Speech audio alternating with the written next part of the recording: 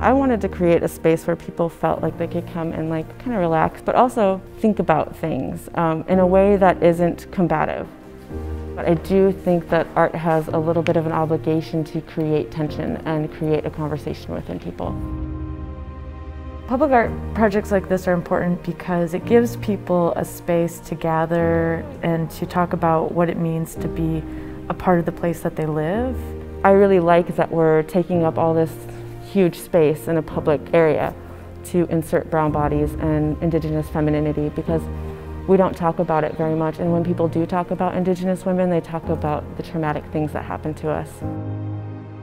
Trying to incorporate the sort of Native American spiritual system of creation stories and how we learn to understand ourselves as humans into a wall that meets a corner. And honestly, at first it was sort of challenging.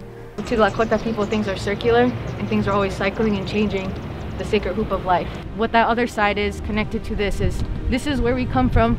We know who we are. Things got fractured along the way. Bits of history were missing. Parts of where you come from are missing because of relocation.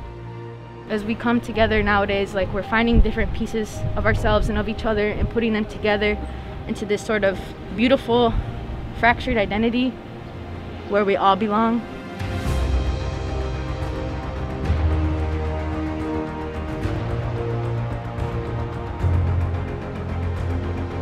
The stories that come together within the composition are really reflective of the people who have gathered at the table at that time.